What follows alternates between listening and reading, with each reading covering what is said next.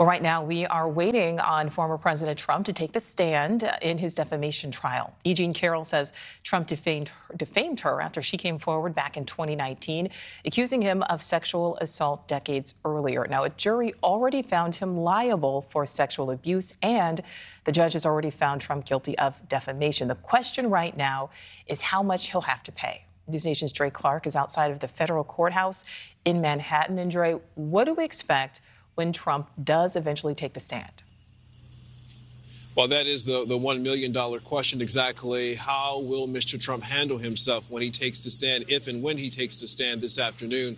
Because Judge Kaplan has set such strict guidelines here. But we should know sooner than later exactly how this will all play out in court. Right now, court is in recess for the next 45 minutes or so for lunch. A little earlier today, Carroll's legal team rested their case. And so now it is the defense's turn to argue their case in court. And Alina Habba, Mr. Trump's attorney, the first witness she called today was Carroll Martin, who was a longtime friend and former colleague of Carroll.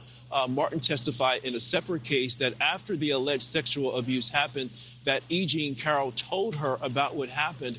And she said she told Carroll not to say anything publicly, not to come forward because Mr. Trump had too many lawyers and just too much power. She said she certainly regrets saying that to her years later. Also, Habba questioning Martin about some text messages that she sent. One of those messages referred to Carroll's, quote, narcissism. And in another text message, Carroll said to her daughter that Carroll is like a drug addict and the drug is herself. Certainly not very flattering text messages at all. But those did come up in court today. Now, after Carroll Martin's testimony concludes, then we are expecting to hear from the former president. He will take the stand. At last check, his attorney says he is still planning to do that. But again, when he takes the stand, Mr. Trump will be testifying under some very strict guidelines set by Judge Kaplan. Judge Kaplan says Mr. Trump and his attorneys, they are not allowed to argue or even suggest that Mr. Trump did not sexually assault Carroll or defame her. He says that's already been proven in separate cases. Nor can the former president mention to the jury that he believes Carroll is lying or that her story is a fabrication and that she only came forward with her claims for money and political reasons. Now, if Mr. Trump does stray outside those guidelines, it's possible the judge could stop him from testifying immediately and then kick him off the witness stand.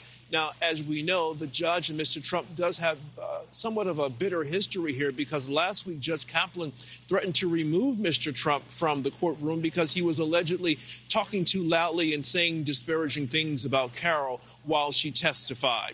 Now, Mr. Trump was initially scheduled to testify on Monday, but one of the jurors complained of feeling ill while on the way here to the courthouse. The court administrator told that juror to turn around, go home, and take a COVID test. And then Alina Habba also told the judge on Monday she was not feeling well. And so the Judge Kaplan went ahead and canceled court. And then you had the New Hampshire primary on Tuesday. So the former president was very busy on that day. So Judge Kaplan ultimately deciding that today would be the best day to resume the trial for all parties involved. Back here live here outside the courthouse in Lower Manhattan. Again, we are expecting Mr. Trump to take the stand after Carroll Martin concludes her testimony here. Meanwhile, Carroll is asking this jury to award her no less than $10 million in damages. Nichole. All right, yeah, a lot to keep an eye on there, Dray. Thank you. Thank you for watching. Go to newsnationnow.com to find News Nation on your television provider. And don't forget to click the red subscribe button below to get more of News Nation's fact-driven, unbiased coverage.